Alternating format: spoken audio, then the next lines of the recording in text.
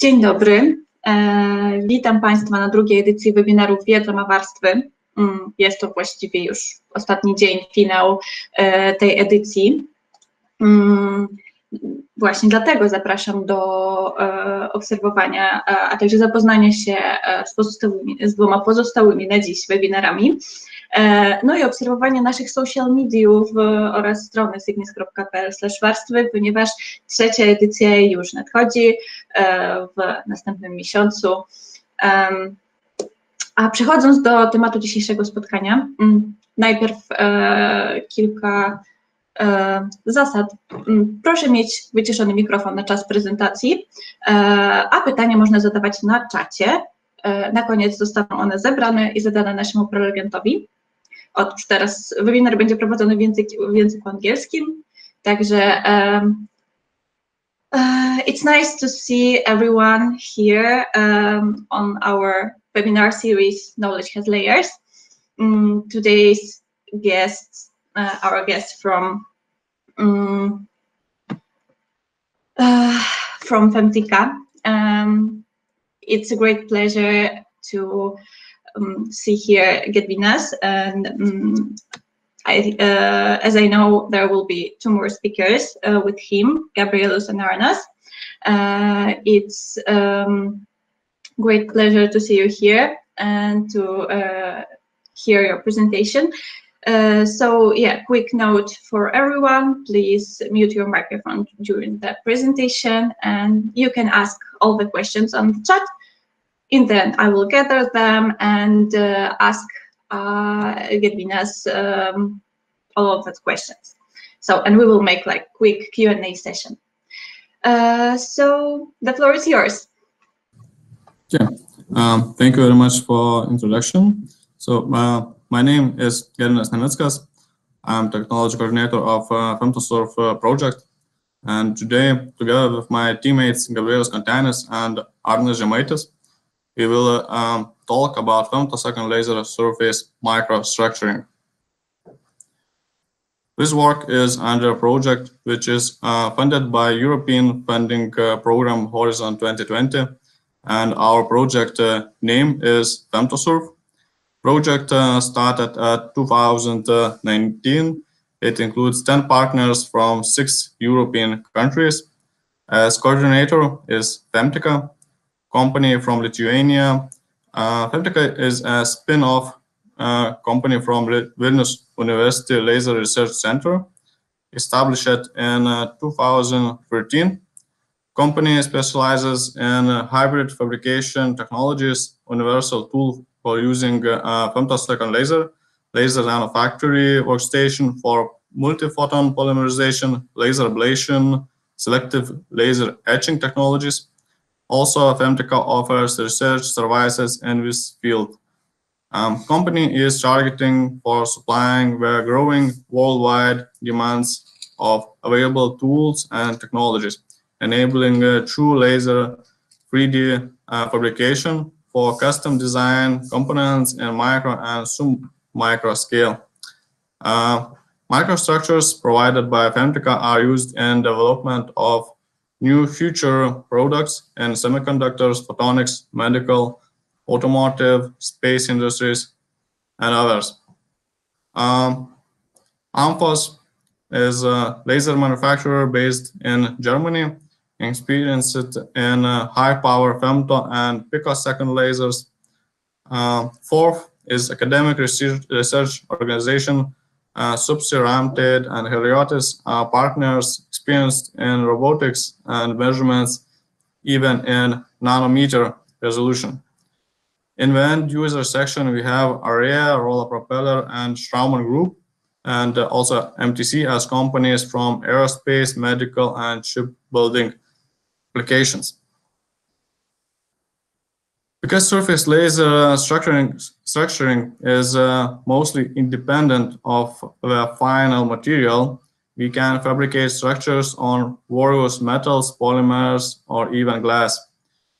This opportunity allows us to have a wide range of application industries and sectors to work with, such shipbuilding, where anti-fouling surfaces are needed to prevent bacterial growth on ship walls, surface friction that need to be reduced between the parts of a ship and water, and doing so reducing the fuel consumption of ships. The fact that performances of propulsion system can be kept as original will have great impact on the overall fuel consumption of a vessel, up to 8 to 10%. Short-scheduled maintenance will be avoided, resulting in an extra reduction of cost for ship owner. The surface properties of any medical device play a very important role in medicine, as it determines biocompatibility, reaction to drugs, and most importantly, for implants, repulsion or adhesion to living tissue.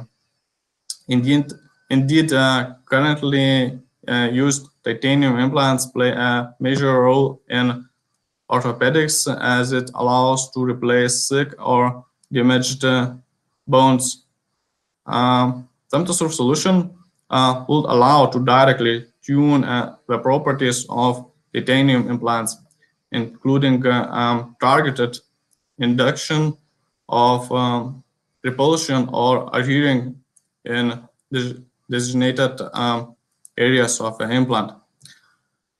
Self-cleaning surfaces, the more sterile surfaces where bacteria could have some safety hazards, wear and contamination of aviation components that are under constant stress is a major issue, as it requires constant cleaning, restoration operations that are complex and costly. The surface treatment developed in FemtoSurf will allow the covering airplane or spacecraft components in surface patterns, enhancing their self-cleaning properties and reducing the overall friction between components under heavy load. The main goal of this project is to create a laser texturing system capable to work with large and curved surfaces, as for example boat propellers, which size can be up to few meters and weight up to few thousands kilograms. Shape of boat propeller can be very curved and blades often overlaps, in this way making even more difficult task to reach all surface areas for laser structuring, as almost every boat propeller is custom made according to our end user roller propellers. We will apply surface scanning methods to ensure best texturing strategy for each use case. For high speed and effective structuring, we will use high power femtosecond laser, scaling it from 20 watts average power to even 2 kilowatts. To efficiently use this high power femtica, constructing optical chain for beam delivery and manipulation. After laser structuring, machined parts will be checked by using integrated quality control methods to measure if induced surface features are in order limits. Also, surface structuring technology development consists of different tasks, as finding reproducible geometries of superhydrophobic, superhydrophilic, reduced friction and wear, increase of integration surfaces on metals and other materials. So now I would like to show you some videos. 1 second. Yeah.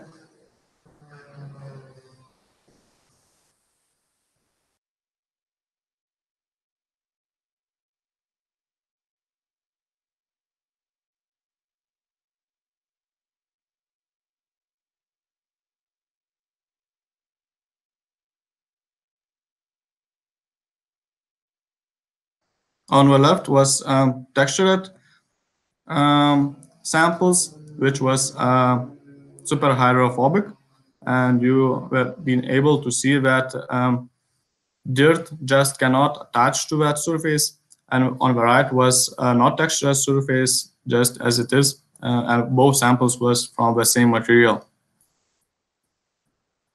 I will show you another one video.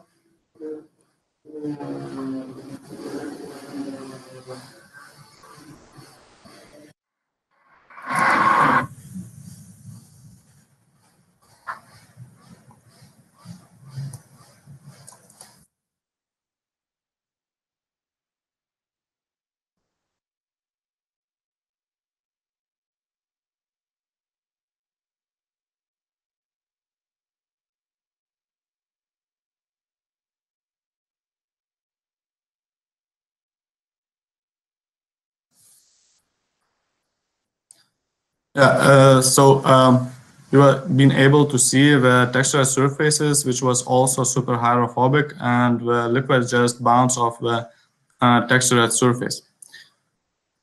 Okay, so now I will give a word to Gabrielus. He will represent in more detailed the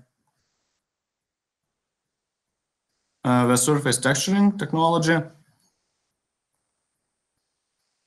So, Gabrielus. So, hello everyone. I am a researcher at Femtica, the person who's doing most of the fabrication and going in depth into how these structures are fabricated and what to expect from them. So I will talk about where do these structures come from and how we can try to achieve them artificially.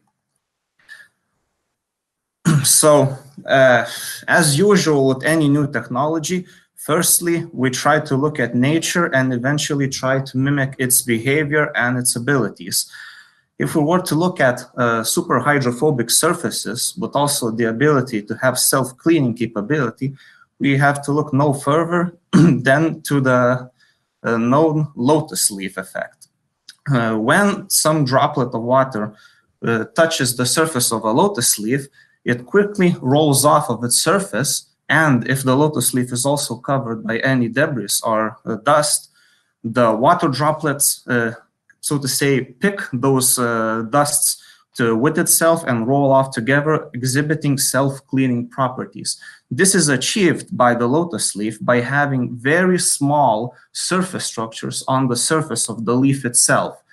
They usually are of hierarchical structure, meaning there are two different spatial scales to them. You have the, so to say, micron scale pillars that are also covered by various nanoscale rod or some hair-like structures on top of them that allow you to have multiple air gaps and reduce the final contacting area between the lotus leaf and the water droplet.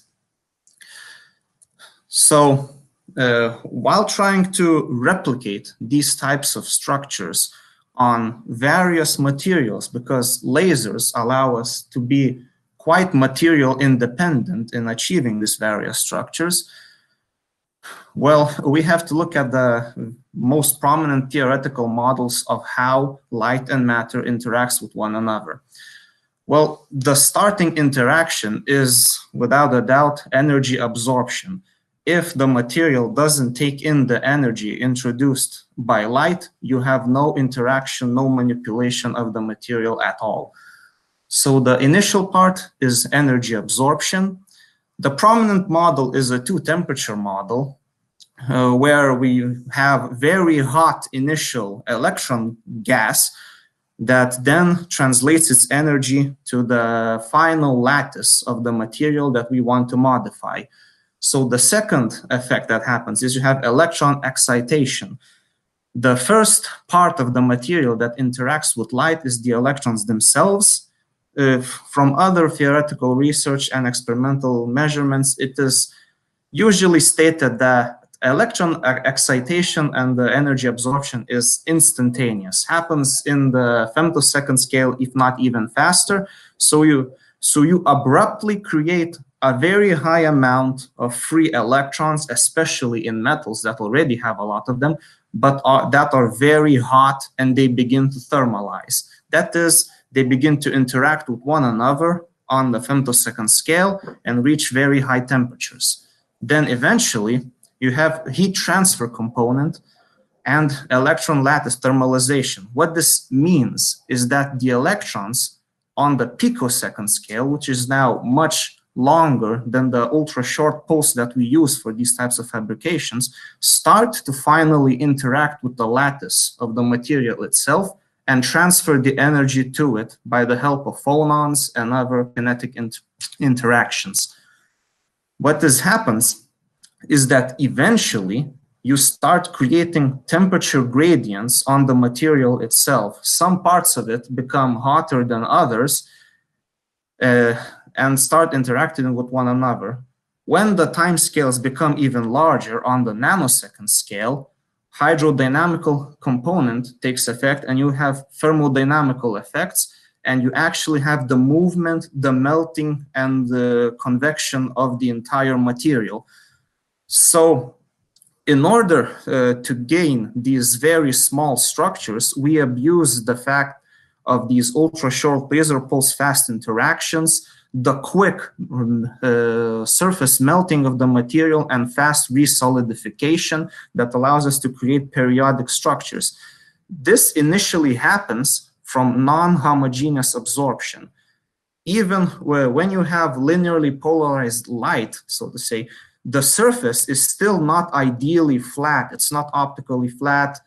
You have some surface roughness on top of it, which has some other scattering effects and causing some non-linear, non-homogeneous absorption. Some parts of the metal are absorbed more, they heat up more faster than other parts. Then also on top of that, metals that have a lot of free carriers try to block the incoming radiation and re-emit some radiation back from the surface in scattered, so to say, radiation, which induces interference because the light is still coherent. So we have the initial impinging light and the reflected light from the free electrons that interfere with one another and start creating periodic patterns on a similar length scale as the laser radiation that you shined upon it. So then you have this growing effect of interfering light that starts finally melting the final material. Then, of course, because you have an interference pattern, you have a periodic intensity distribution. Some of it is hotter, so you have those reddish higher temperature regions. Some of them is colder. Because it is sort of melted, you have this liquid material that undergoes what is now mostly known as Marangoni convection and certain hydrothermal waves. These waves go from hotter to colder areas, and they start mixing by creating these convectional currents that eventually start growing upwards from the material, causing the surface periodic structures to grow on top of each other. During some theoretical calculations and modeling, you can even predict by looking at the Marangoni number and finding the local minimums, what would be the final spatial period of these types of structures. So if you were to look at a went too far. Look at the standard laser irradiations. The standard beam shape is Gaussian, which means you have a lateral intensity distribution. You have the highest intensity in the center of the beam, and you have lower intensity at the sides of the beam, which means that you have different fluencies going radially from the center spot. If you impinge one point of the material surface by a Gaussian beam repeatedly, by keeping and increasing the fluence, you start seeing different structures emerging. At the center, at the side, so to say, where the fluency is lowest, and by also using, let's say, very few amount of laser pulses, you start creating those initial ripple structures from the initial interference between the laser light and the free electron re-scattered light. By keeping on increasing the fluence, you start growing larger micro groove structures which are more of a hydrodynamical effect that starts growing larger and grows upwards. If you keep on increasing the laser fluence, which happens at the center of the Gaussian beam or even at the sides by keeping on increasing the pulse number, you start growing certain microcolumns and microspikes in the center. The same way that this effect happens in a single spot by shining continuous pulses happens in a similar fashion when you're scanning the laser beam through the sample surface, which allows you to cover entire areas of the sample surface, allowing you to actually functionalize it. So again, you see 4 scanning electron microscope images with different fluencies. These are either by having multiple repeated scans, which increase the effective number of pulses that impinged on the sample surface, or by increasing the initial laser average power, which increases the energy fluence, also known as the energy density, or the total amount of photons that impinged the laser surface. So again, by scanning this, you get the initial ripple patterns, those very small fine structures. Then, because you're using a Gaussian beam, in the central part, you're starting to see growing grooves or microcolumn structures that keep increasing in size and joining together with increasing fluence. So then what it eventually boils down to is that the dominant parameters of the final structure that you gain are determined by the peak fluence, the energy density, and the number of pulses that effectively impinged on any one point of area. And by creating this map, you can predict what type of structures you would get. So if we were to look back at the lotus leaf, the one that has exhibited hierarchical surface topography and allowed it to exhibit self-cleaning and hydrophobic properties, the ideal goal would have these micro columns, those spikes that appear from higher fluence and high number of pulses that are also covered by those initial ripples on top that give you the very fine structures. So those are the, so to say, aimed for laser parameters to go for. So when you're creating these types of structures, then you want to measure to know if you achieved what you wanted it. With water droplets and superhydrophobicity, it's very simple to see the result visually. You've already seen a few images and videos of showing how hydrophobicity acts and behaves on a sample surface. So the measured parameter is called the static contact angle. You basically measure the angles of how, because of water tension, what shaped bubble is formed on the sample surface. When you have a very hydrophilic sample, the water droplet spreads across the sample surface, creating very small contact angles between the metal surface and the water droplet. When it is at 90 degrees, it is known as, so say, the boundary condition between the hydrophilic and hydrophobic samples. And when it is above 90, it is considered a hydrophobic surface. When it exceeds 160 degrees, if you were to look at the theta advanced or receding angles, it is now considered a super hydrophobic surface. So the idea is to have a much larger contact angle value. Then you have various types of hydrophobic samples. You can have a very high angle, but it will still behave differently. So these are known different hydrophobic states. One of them is known as a Wenzel state. The other one is a Cassia-Baxter states, and there are various other ones. They act differently. In one way, it is known as a contact angle hysteresis, which means is if you were to tilt your sample slightly and drop water droplets, at what angle would the water droplets start rolling from the sample? And again, if you would have dust, it would exhibit self-cleaning properties. So again, a much smaller angle would be more preferred. The structure that exhibits these type of angles is known as a Cassia-Baxter state, which, as visualized in the slides, exhibit air gaps between the final surface and the liquid droplet. These are achieved by having these hierarchical structures, whereas the Wenzel state is usually from those larger microstructures without the hierarchical non-structures on top of them. So again, different types of hydrophobic or hydrophilic structures are useful. You can have a hydrophilic, it still finds its own applications. So for hydrophobic, we could have enhanced cell cleaning properties, lower possibility of microbe growth on surface, possible anti-icing applications. For hydrophilic, we could have better water distribution along the surface because it likes to spread. You have less surface tension taking over it. You can have directional wetting and even usefulness for water-based paint adhesion.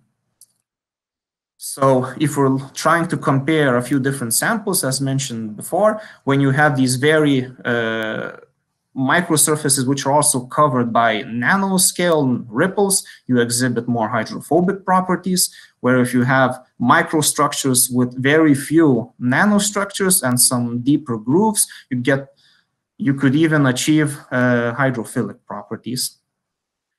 What also became apparent during experiments is that not only the laser structuring and the surface topography changes create surface functionalization, but chemical effects and surface chemistry play a major role on it as well.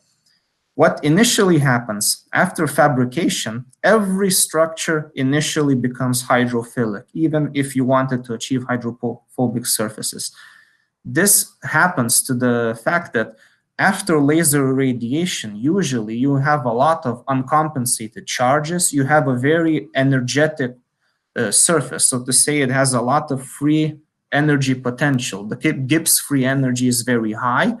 Because of that, polar molecules such as water like to adhere to it very much. Therefore, it exhibits hydrophilicity. After some days of keeping it in air, even some other atmospheres, or encasing them in polystyrene or polyethylene boxes, these samples begin to age, and their contact angle measurements, the hydrophobicity, begins to emerge, and the contact angle increases. By looking at the surface chemistry, it is apparent that what initially happens is you lose all of the organic molecules, which are usually non-polar, which likes to repel water, and you sometimes have an increase in oxygen, uncompensated oxygen and ions, which are more polar and again really like water. So for aluminum cases, you create what are known as Lewis acids, and these acids eventually passivate themselves by actually adhering more water vapor from the air, which looks counterintuitive. You're trying to create a hydrophobic surface, and yet after laser fabrication, it becomes hydrophobic by actually collecting water vapor from the air after fabrication and eventually re-adhering some non-polar organic molecules, which are visualized as the hydrophobic sample eventually has an increase of carbon content on the sample surface. So going to another type of structuring, you have the antifouling and antimicrobial. There are various ways of achieving these types of structures by having static repulsion, low surface energy, electrostatic repulsion, some active drug releases, or even contact killing by having very spiky topography. Usually, the antimicrobial surfaces are based on attachment point theory. If you have a surface covered with very fine structure that are of smaller spatial periods than the microbe itself, you have much fewer attachment points for the bacteria to adhere to the surface, and it is less likely to create colonies and like the surface, rendering the surface more antimicrobial. Usually they go hand in hand with super hydrophobic surfaces. And also, if you were to look at the antifouling, low surface energy, as I mentioned before, super hydrophobic surfaces experience low surface energy due to the passivation. So they go hand in hand. Usually these types of structures are, again, created hierarchically, usually by multiple scans, having that large effective number of pulses by creating these larger scale micro structures that you see in the SEM image, covered by these very fine structures that actually reduce the attachment points for the final antimicrobial effect. Another type of functionalization is paint adhesion, where we go to the opposite side of the spectrum. Now we aim towards hydrophilicity. We want for the paint or any other covering material to spread across the surface, adhere to it more strongly, that it would not chip off or flake away in the long term. So again, by creating those large channels without the nanostructure on top of it, we could create various hydrophilic properties that could eventually reduce the amount of paint needed to cover a certain area of material with required surface finish. So another type of property is for friction wear manipulation, which is very sought after in the machining and heavy industry. These are not entirely based on the induced surface structures that we went through so far, but they're more based on the simple ablation processes, where femtosecond lasers abuse the fact that we have much fewer recast and remelted layers, which allows us to create much smoother surfaces with much finer holes on top of them. Another groove, so the initial or the main, so to say, structures that are fabricated are dimpled structures or various grooved channels, which acts in two ways. It reduces the final contacting area between the two joining surfaces, reducing the effective friction, and also in wet friction situations where you have lubricant in between the two sample surfaces. These surface structures act as certain guiding channels and reservoirs for the lubricant to be placed in. If any abrasive material is being created or chipped off from the joining surfaces, they could even be expelled or trapped inside these microstructures, again, preserving the material longevity. By doing tests on stainless steel, we saw that we had a very good six-fold increase in reduction of the friction coefficient on stainless steel from dimpled structure to just simple polished initial stainless steel structure. So this type of surface functionalization looks really promising in the heavy industry and the longevity of various parts. Another field, another medical field, is known as osseointegration, which is the direct attachment of connection tissue, bone tissue, from the organic human body part to the inorganic, so to say, metallic part of the implant itself. With this technology, we aim to increase the bone implant connection strength between the implant and the human body part itself, decrease the chance of withdrawal, and decrease chance of inflammation. Also, in trying to reduce the total time required for the healing process to occur and final implantation to be, so to say, secured and fixed in place. These are done in a similar fashion, but again, now we're going to a different side than with antimicrobial. Right now, we want more attachments. So we want to create channels which are larger than the final bacteria or the osseous material, the bone-ish material that will adhere to the surface, to align themselves along the surface and actually like it, to create multiple attachment points for it, and even create guiding channels to orient them in the way that would increase the connection strength and reduce the time needed for good osseointegration. So these types of structures are more smoothed out, but have more larger protrusions on top of it. So again, because it is a medical application, surface chemistry composition need to be checked to see if we don't introduce any unwanted material on the sample surface that would create this, make the surface less biocompatible and make them unusable for medical applications. So again, in these types of situations, we create elongated channels that act as guidelines for the osseous material to grow and align themselves to. So that was the end of my part. Right now we will try to play another video for you where Arnas Žemaitis will demonstrate how these technologies are implemented in practice. So I will try to stop screen sharing and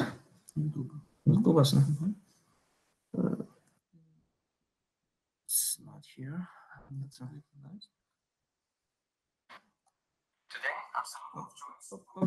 Okay. Shift this.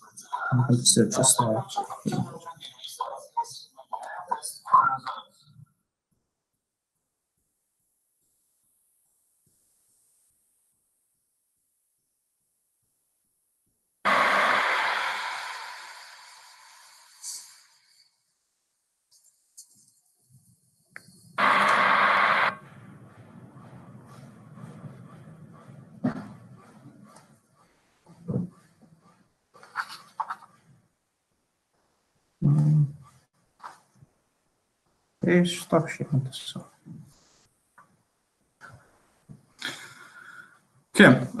so thank you very much for your attention. Now we are open for your questions. Thank you so much for sharing your knowledge with us and that whole showing the whole process. That was very interesting. So yeah, everyone, welcome. You can ask questions on the chat if you have like a really specific one. You can also write on the chat that you want to take the voice, and then you can launch your microphone and just ask it like live.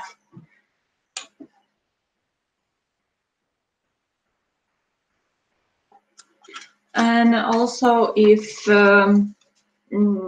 now there is no question, I think you can write the email with your questions to us, to Sygnis, and or directly to Gedvinas and all the speakers. And I think they will also answer your questions. And now, if there are no questions now, I just want to thank you very much for being here, for sharing everything, sharing your knowledge. Also, I want to thank everyone who attended this webinar, and